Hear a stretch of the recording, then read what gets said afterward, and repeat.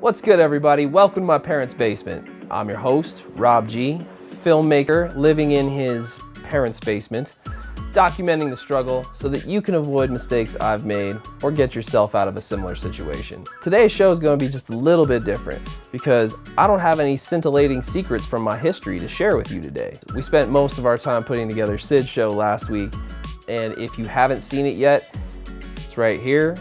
Go check it out. We're about a month and a half into our experiment about Sid and I releasing a show every week. Alt Fly is the main show. My show just comes out kind of as a bonus. It's more just a supplement to Sid's show. Some shows have gotten a lot of really good traction, and some of them you haven't watched at all. Or if you have a topic that you think really isn't being covered, go ahead, drop us a line in a message or in the comments, wherever, and we will definitely look into getting that done.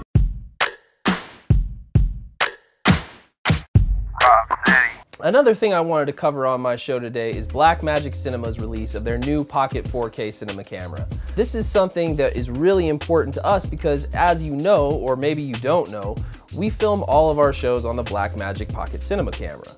Well, now they are putting a 4K edition into the marketplace.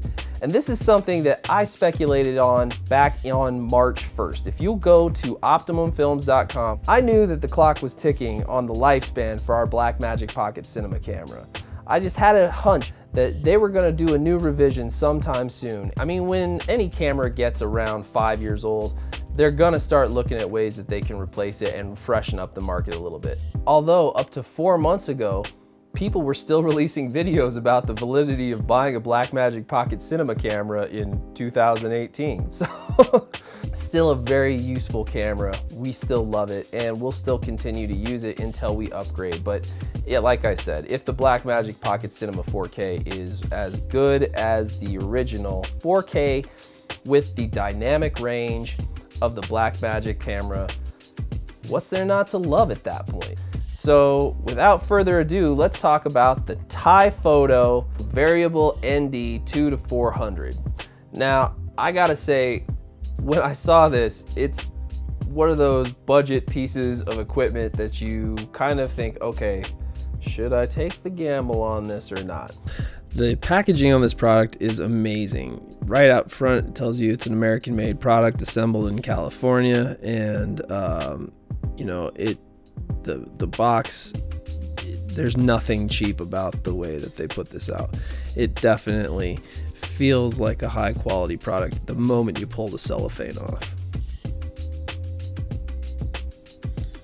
Now, once you get the box open, it's something different because the jewel case is just wedged in there. And I have to be honest, it took me several tries to be able to get this thing out of the packaging.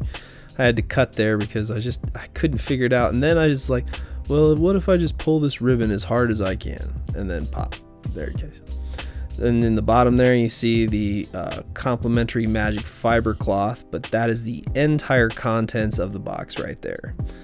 And when you open up the little jewel case there, you see the ND filter on the inside. And now this recessed back was a surprise for me. I've never really seen an ND filter like that before. The ring size that I needed it to fit was a 58mm. That will actually fit both my 12-35 Panasonic and my 35-100. And those are both 2.8 lenses. It's a 58 to 67mm step up, basically. This little side here will screw directly into your camera, but then you're gonna have this much bigger element on the front now. Up till this point, I've been using a Vivitar ND8. I figured that would be a pretty decent comparison for this Tyfoto because the measurements on the lenses are a little bit, shall we say, misleading. You know, so I had to do a little bit of research on this, but f-stop reduction on 400 is actually 8 2/3 stops. 400 is the ND number, not the amount of f-stop reduction. So in comparison, the Vivitar, which calls itself the ND8, is actually saying that when you put it on, it has an f-stop reduction of 8, which is an optical density of 2.4. So now that the science bit is over, Here we are screwing on the Vivitar. It screws on nice and easy. I never have any issues when it comes to speed of getting that on. Tyfoto, took a couple attempts there. Oh, there we go. Finally, when it got on though, it was definitely nice and tight, and it felt good on the lens, to be honest. I think it's a great pairing with my Panasonics. Just moving the fader around, you can see there's the ND 400 number right there. And as you can see, your lens cap is not gonna fit.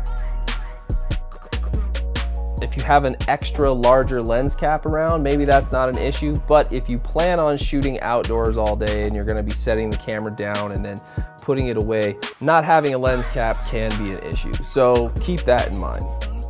Other than that though, I think this is a really well made piece of equipment. I'm gonna put this right next to my mic so you can hear it.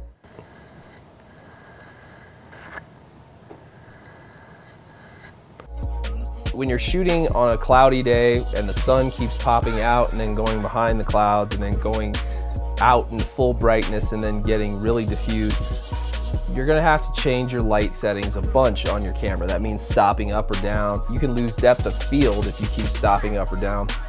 This allows you to shoot at 2.8 no matter what the brightness settings are doing around. And that will give you that depth of field that you want. And that's really important if you're shooting a crop sensor, because depth of field in a crop sensor camera it's not as great as full sensor depth of field anyway. Testing ND filters, obviously you want to test at a very bright time of day, so I went out in between noon and 1 p.m. and this is mountain light, so it's very bright outside. First test here is no filter, stopped all the way down to f22.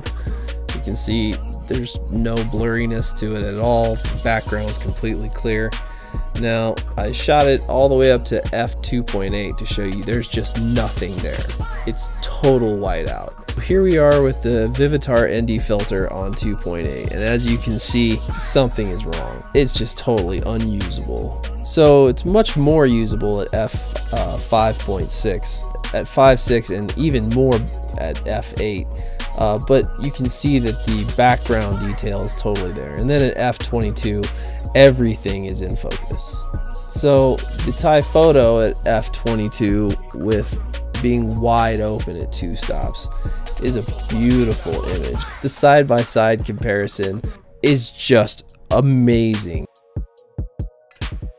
So Tyfoto ND wide open at f12, you see you got a lot more highlights in there, and I think, you know, for people who like to shoot to the right, that's probably going to be a usable shot right there.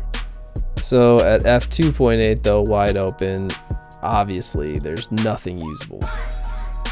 Now stopped all the way down to the full ND 400 at f2.8. Here's where you see the depth of field and the beautiful clarity of the ND filter. Really, this is what I'm talking about. 2.8 gives you lots of depth of field and character from the ND filter. You really actually get to see so much more of the quality of the lens at this point. And remember, this is at full sunlight, top-down sun. Look at the separation you get there. That's only possible at 2.8. So here we have the Vivitar at f9.5, and as you can see, it's almost nothing compared to this Weekend. So the Tyfoto Variable ND filter goes 2 to 400 ND, and it retails for $39.99. I got mine on sale for like 24 bucks and had to just like jump on it right away. So I absolutely recommend it, even at the $40 price point range. It's way better than other ND filters that you get in that price point range. Definitely Tyfoto Variable ND filter 2 to 400 is one of Rob G's recommendations from the basement. And until next time, guys, save money, get out the basement.